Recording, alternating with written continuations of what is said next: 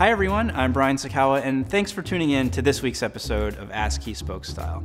This week, I have a question from Joseph who wants to know, how do you go about figuring out fit when you're ordering online?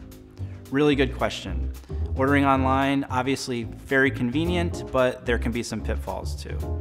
The easiest way to order online is from a brand that you're familiar with, one that you wear all the time, you know what size you take, you know what styles you like, really simple to do.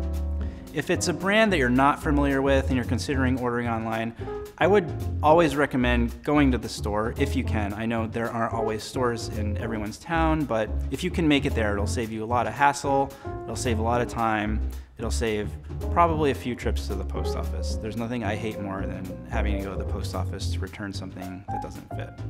There are a lot of sites also that are very good about providing extremely detailed fit information. Mr. Porter is one that comes immediately to mind. I've ordered quite a few things from Mr. Porter, and a lot of times from brands I have no experience with. And they're really good about having information like, this fits big, so take a smaller size, or this fits true to size, take your normal size. Never gone wrong with Mr. Porter. Another option you have when you're ordering online is from like flash sale sites, like a Gilt, for example.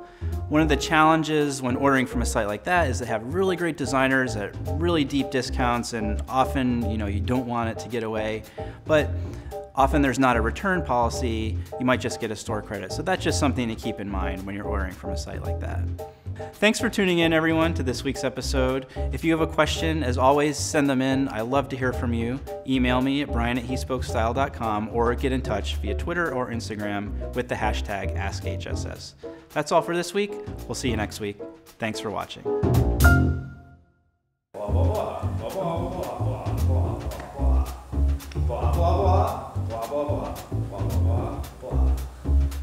Yes.